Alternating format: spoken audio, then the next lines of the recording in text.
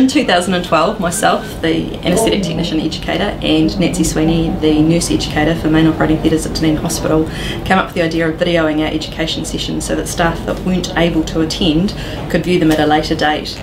This is particularly important because CPD's essential in our careers and education is very precious to us. Most of our workforce is Monday to Friday, and so our education sessions are generally on a Friday afternoon. It makes it very hard for staff who work permanent night shift to attend, and we wanted to provide them with the ability to receive as much education as anybody else because they do us a real service doing permanent night shift. So we decided that if we could video the sessions, then they could watch them overnight when they were when things were quiet, when things weren't too busy. That means they'd keep up with their education. We'd meet our commitments to try and help them as the educators, and the idea was that it would sort of make life a bit easier for everybody and keep us upskilled.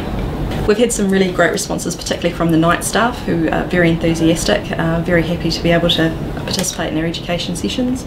We've also had feedback from Invercargill because we are actually sharing our sessions with them via Memory Stick and discussing with other hospitals in the Lower South Island about the potential of actually having an education sharing type system. So it's been a great success, and we're looking forward to it moving forward in the near future.